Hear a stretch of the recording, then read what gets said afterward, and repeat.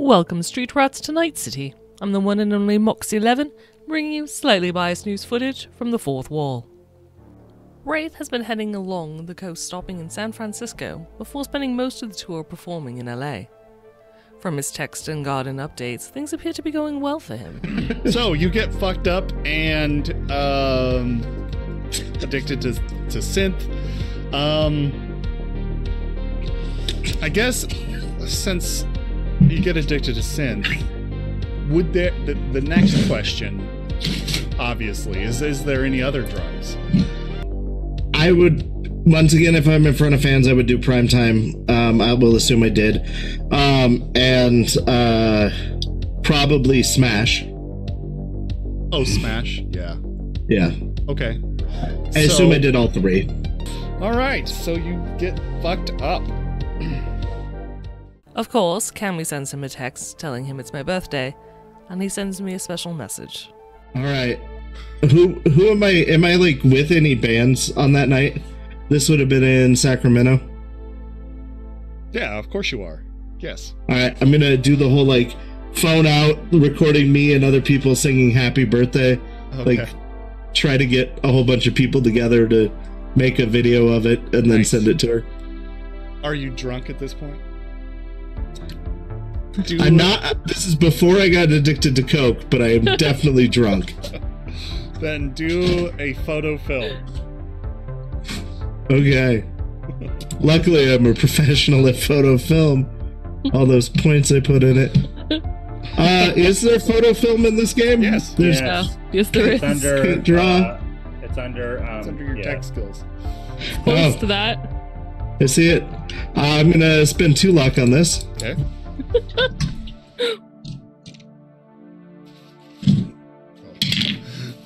15. 15. All right. It's not a bad. Yeah. He surprisingly stays in frame through most of the Most of it. I'm like, most of the thing. And only the like parts when he intentionally means to like film the crowd Pans, behind him, all singing, all singing "Happy Birthday." I get like the whole venue in on it. Yep. Oh, nice. Just this kind of like like the strobe light effect going on in the background with like laser lights shooting everywhere, and just this party of like this whole group of people just yelling at the top of their lungs "Happy Birthday" to you. During his final week, he ends up meeting up with a band, Savage or Dead, hanging out with Mike and asking if he'd like to do a collaboration sometime. Oh yeah, that you were based out of where? I'm up in Night City, but you know, I kind of move around. Okay. Yeah, man, that sounds great. Awesome. I'll head up to Night City one of these nights. And, Cool. I'll get some studio time. Yeah. We'll make it work. Yeah. That sounds Nova hot. Yeah, Sweet. We'll make a big deal out of it. Promo the hell out of it. Damn right. It's too bad we gotta head on. I'd say we could do it on this tour, but you know, this is still just a teaser, a little tickling of the balls, you know. Yeah. We got to get the fans talking about it first. Yeah, for sure. All right. That sounds good. We'll come meet you up there. All right.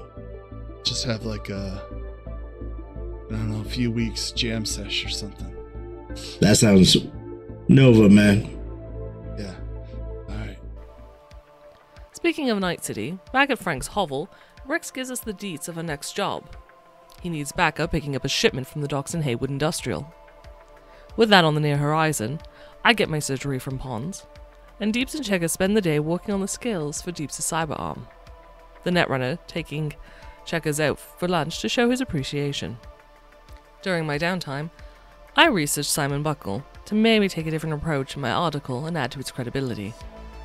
I learned that he's on the take for numerous businesses in the Glen, including the Lantern, and that multiple charges have been laid against him, but nothing has stuck, making any future attempts to charge him for the same difficult.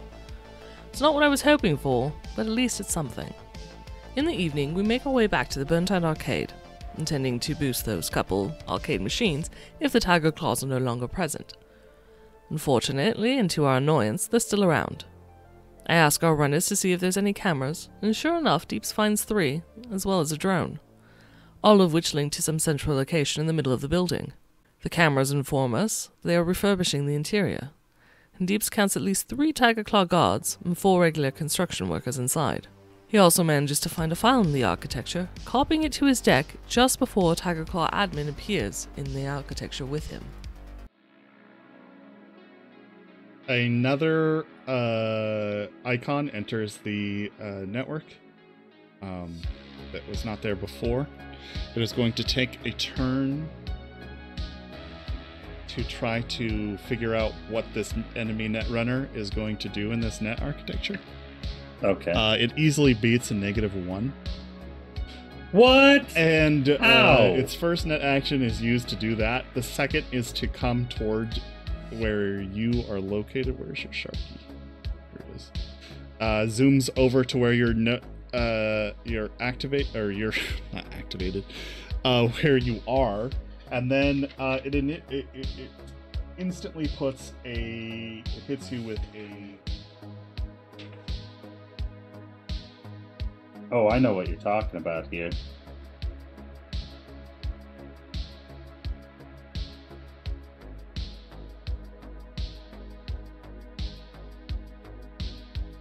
Gonna hit you with a nerve scrub.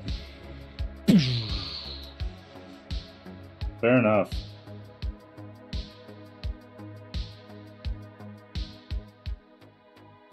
So from the ball of green, kind of sparkling energy that this thing is, a chrome ball just bullets outward, smashing, attempting to smash into you.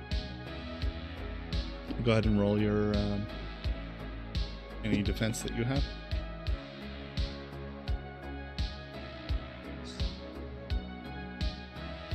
Uh, 9. 9? Yep. Okay. You are hit with this chrome ball of sparkling energy. Electricity just rivets throughout your entire body, causing your whole body in meat space to kind of like seize and fucked up. You take a -5 to your intelligence, reflexes, and dex. He's able to jack out safely, but can barely string a couple words together.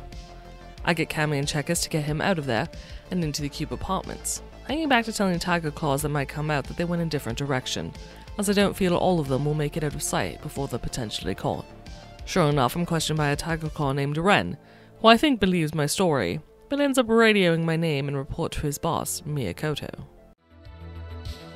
Miyakoto. Does that name mean anything to me? Make a concentration check. I know who that is. I was gonna say, is that the chick that's super pissed off at us?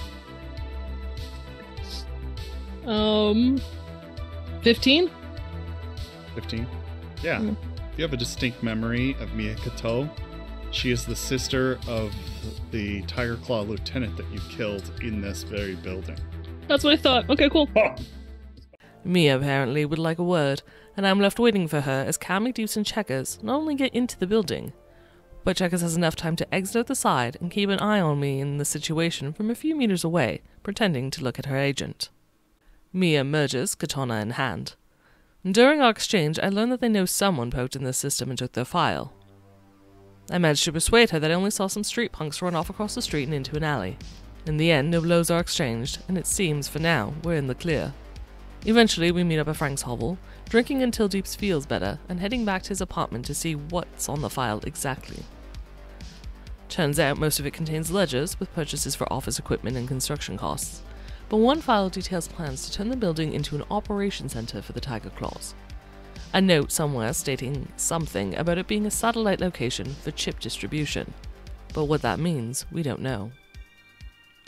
Regardless, having one of their base of operations in our backyard doesn't sit well with us. The rest of the night, we try to come up with a strategy to stop them from creating a new den without tipping our hand that we were the ones who stole the file. Until then, stay safe, cyberpunks. This has been your Shades of Scarlet recap with Moxie 11.